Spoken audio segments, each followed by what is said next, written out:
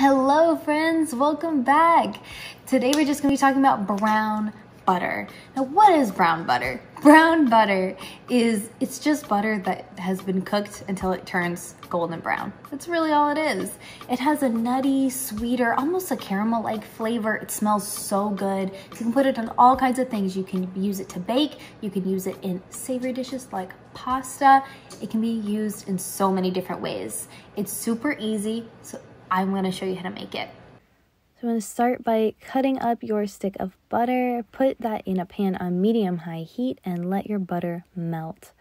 Personally, I like to use a lighter colored or silver pan instead of a dark one, just so that I can see the progress of the butter in the color well.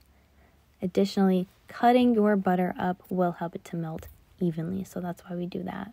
As it melts, you can stir it with a heat-proof spatula or a spoon, or you can swirl the pan around as I'm doing here. This just helps our butter to cook evenly because we don't want any of it to burn, so it's important to keep moving it around and pretty much constantly stir it or swirl it in the pan.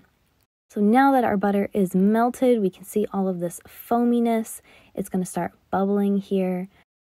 When it starts to bubble like crazy and get super foamy, this is called spluttering.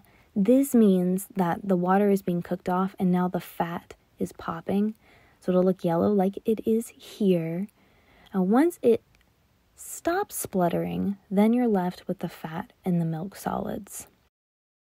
As it cooks off, the milk solids start to be more noticeable. So if you see stuff in your butter that looks a little like sand, that's the milk solids. We want to leave them in though because they carry so much of that flavor. So even though they look toasted, they might look a little funny, leave them in. So we just want to keep that butter moving and swirling. And after a couple of minutes, it'll have this deep golden brown color. It'll start smelling pretty toasty, like caramel. These milk solids are going to be super visible as soon as your butter has this nice, deep golden color. You can take it off the heat right away because if you leave it in the pan, it will continue to cook and it will burn. Okay, so our butter is brown and beautiful. Look at that color. It smells amazing. So now it's ready to be used.